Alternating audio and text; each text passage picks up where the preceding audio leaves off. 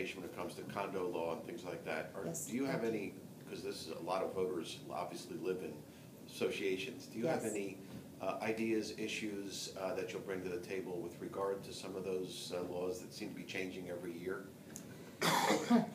Well, yes and no. I mean, that condo law issues are certainly something that I will be able to bring my background to bear on when brought forward, but those are not the main areas of my legislative platform. So I think I'll be a good resource for other legislators, and I'll certainly be thoughtful but my main goal is to take my three-pronged platform and develop legislation that will help achieve those things for Southwest Florida.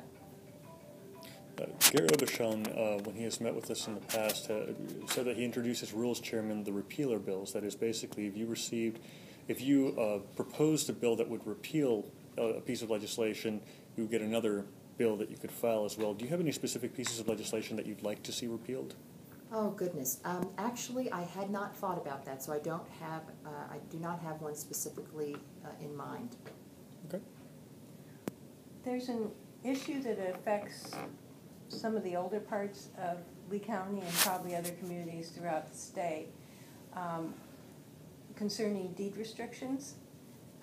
This is separate from condominiums and separate from the newer homeowners associations that have their own regulations. But there is a group of probably in the 60s, 70s, and 80s of developments that relied on deed restrictions to maintain property values and to have a certain cohesiveness and community kind of personality. Yes. And as time goes by, those deed restrictions are beginning to expire. Mm-hmm. And the state legislature, the legislation currently requires incredibly high numbers. I don't know if it's 100%, but it's a very big number to reinstate those deed restrictions. And that is going to have an impact on these communities' property values. I don't know if you're familiar with this problem and can address it, and if not, I guess I'm just bringing it to your attention. Right, I am familiar with deed restrictions, and I am familiar with the necessity to have a very super majority in most instances to be able to get them reinstated. At the same time, I mean, there is a means in which to do it. And if the community feels strongly that their their property values will be damaged or reduced, then I think that it's up to the community members to decide that and make that decision and vote to retain them. I don't think it's the legislature's place to put those restrictions back in place and if the community members don't want to. So I just don't think that's our place to voice that on the community if they don't want it. And they have the opportunity to vote for it if they'd like. So you support maintaining the supermajority voting? If there would be the possibility of changing it, but again, if you don't have that, then you also open yourself, if you don't have that majority, you also open yourself up to divisiveness in the neighborhood, because then you might have, if it's just a simple majority, then you might have a large block of people that don't want it, and a large, slightly larger block that do, and it brings divisiveness into the community. And as someone who deals with that on a daily basis in our planned communities, that can be equally as damaging. So I wouldn't say whether I can, conclusively decide not to do that, but I would have to look at that very carefully. Due to the budgetary constraints in the state, do you ever see yourself voting for any new taxes? As a conservative Republican, my goal is to have more taxpayers and fewer taxes. I think I don't want to get pigeonholed at any time to say that I will never raise taxes or a fee, which is also a tax.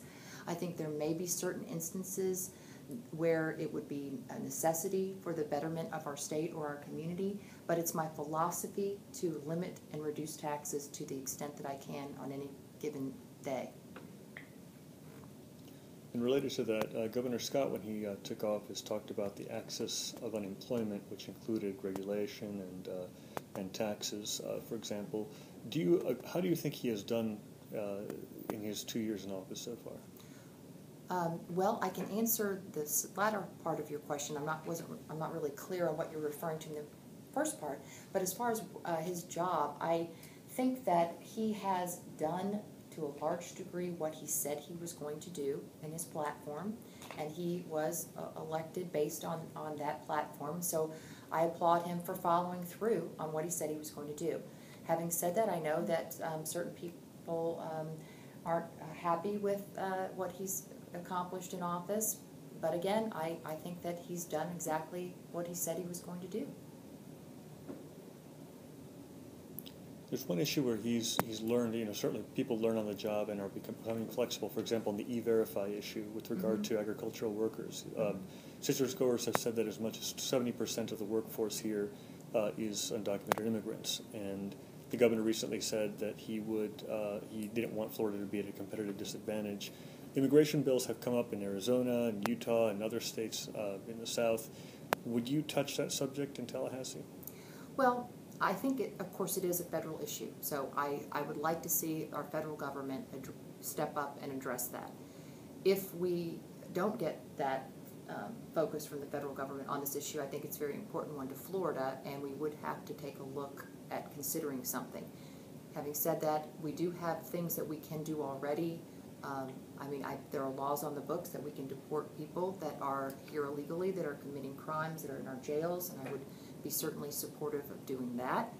I also do not support people that are here illegally being able to take advantage of Florida's services, because it is quite expensive. So I would try to find ways to limit access to services for people who are not on a path to citizenship.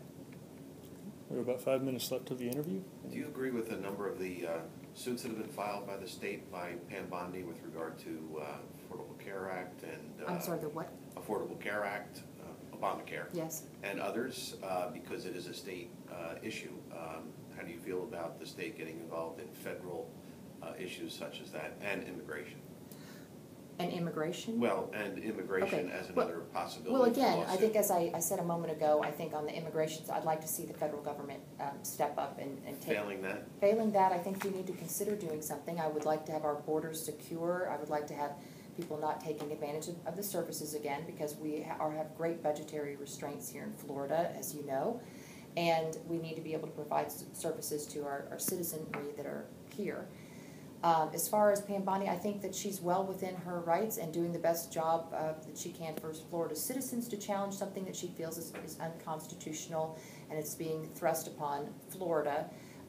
And so the outcome of that will be very interesting. I'll look forward to seeing that. As a business owner, we grapple with the cost of insurance every day.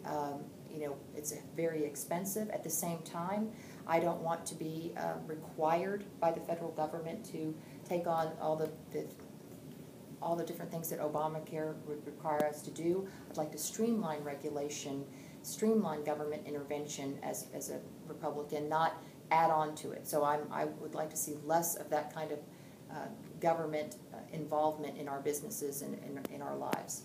And following up to Dick's question about gambling, Pam Bondi has instituted an order saying that no other county can have slots other than Broward and Miami-Dade, because that was allowed by the legislature. And so that's why the question becomes, would you as a legislator agree to have other counties have gambling, I guess, if there is a referendum in favor of such a thing? If there's a referendum and the county or area decides that, I think that's up to the voters what they want. And should it be 50% or should it be 60% like constitutional amendments in the state? Yeah, that's a good question, and I'd have to think about that. Thank you. Any other questions before we conclude? Well, are there any final thoughts that you have for us and for the public? Just that I feel like I know the community very well. I have a tireless work ethic, and I'm ready to go and serve our community in Tallahassee, and would appreciate the opportunity to do that. So, thank you. Thank you very much. My pleasure. Best success to you. Thank you.